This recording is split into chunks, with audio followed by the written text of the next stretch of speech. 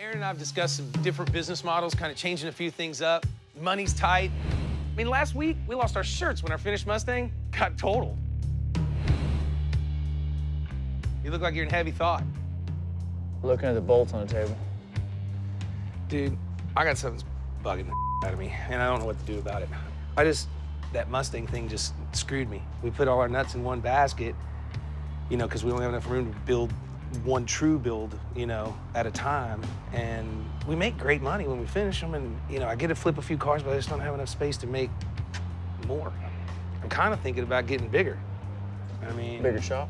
Thought I'd get your opinion on it, dude, because, I mean, I want to go big, but it'll take everything I got. It'll take, you know, I'm betting my life, you know, everything I have in the bank. I mean, right now, this thing just kind of sustains and it makes everybody a little bit of money, but it's not anything just unbelievable. I mean, I'm not going to retire next year or anything. No, I mean, car industry's like that, you know? It pays the bills, but nobody makes big money until they start doing big chores. Got to change, because now I got a wrecked Mustang. That's all my eggs in one basket. If I had another big job going that, you know... So it's just kind of a, you know, cost versus return.